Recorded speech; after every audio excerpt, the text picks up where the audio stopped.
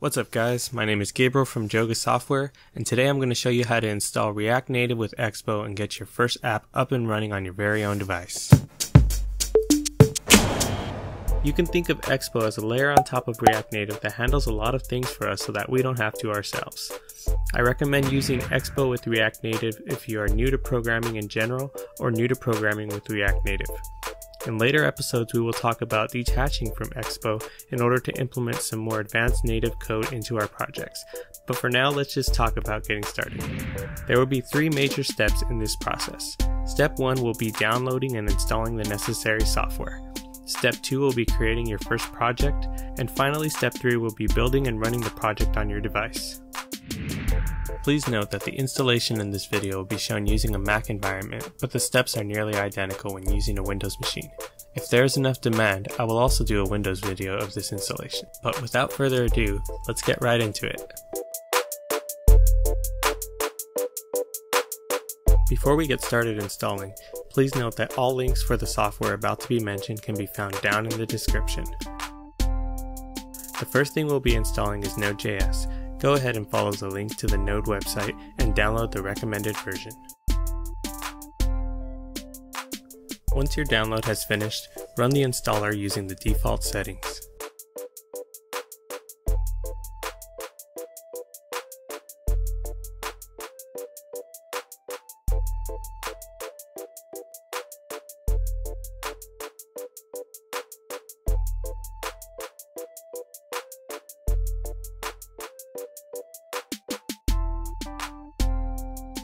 You should now have npm working in the terminal.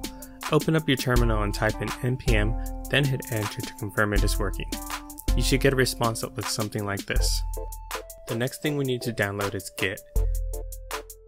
Go to the Git website and click on the download button.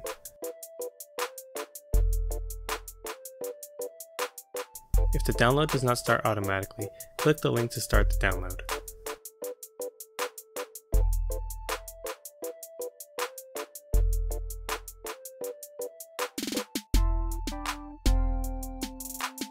Once the download is finished, run the installer just like you did with Node.js.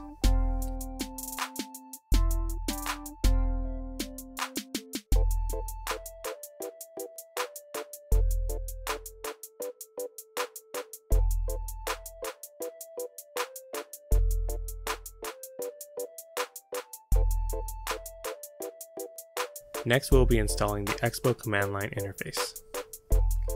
Open up your terminal window and type in the following command, then hit enter.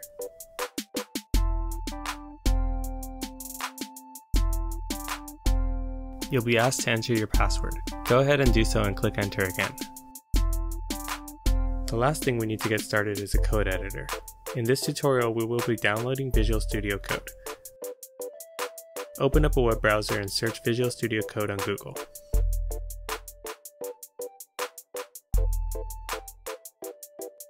Click on Download Visual Studio Code and select the download option for your computer.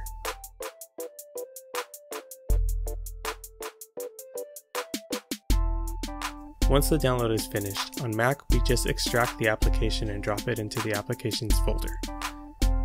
We now have everything we need to create our first React Native app with Expo. Open up Launchpad and click on Visual Studio Code. A prompt will appear. Just hit open to continue.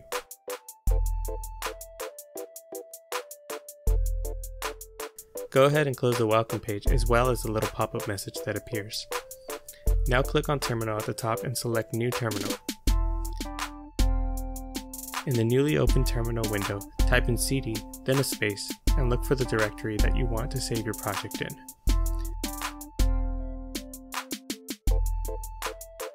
Once you've found a folder, drop it into the terminal window and click enter.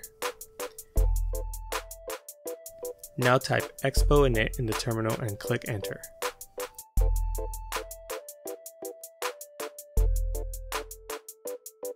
You'll be given 2 options.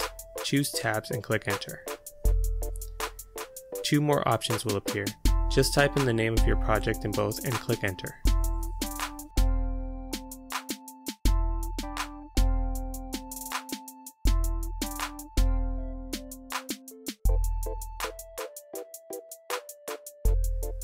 Once it finishes, you have now successfully created your first React Native project with Expo. Click on the folder icon in the top left corner and open up the newly created project directory.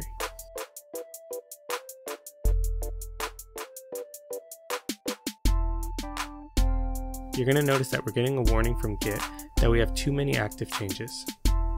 We're getting this warning because Git is trying to include files in our repo that are not necessary when committing. To solve this, we're going to create a new file with the following lines written in it. Once you're done, click File, Save As, and name the file .gitignore.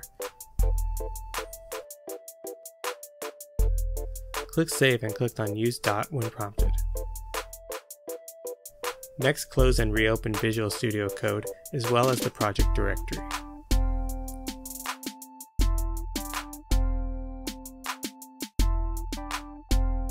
You will now notice that the number on the left has gone from 5K to a much more manageable 23. The last thing we need to do before running the project on our device is to create an Expo account on the Expo website. Open up a browser and search Expo, then click on the Expo website link. Now click on Create an Account and follow the steps on this page to get your account set up. Once your account is ready to go, return to Visual Studio Code and open up another terminal window. Type in Expo login and click Enter. Use the credentials that you just created.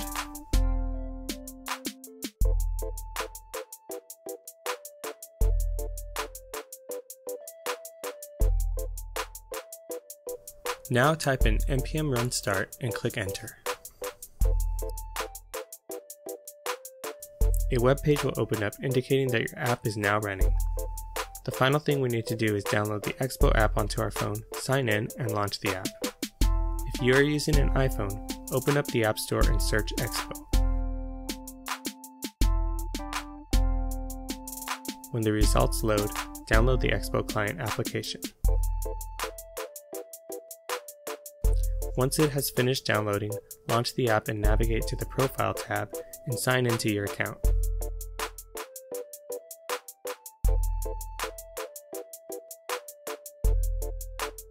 Once you have signed in, click on the Projects tab and you will now see your project available in the list. Simply click on the project to launch it and wait for it to finish building. Once it is done building, close your welcome page and pat yourself on the back because you have now successfully run your first project on your own device.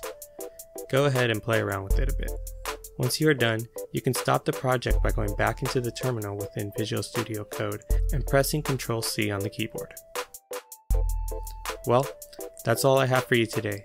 If you like my videos here on Joka Software, don't forget to hit that like button and comment below if you have any questions. If you want to see more videos like this one, don't forget to subscribe and hit the notification bell to be notified when I upload the next video.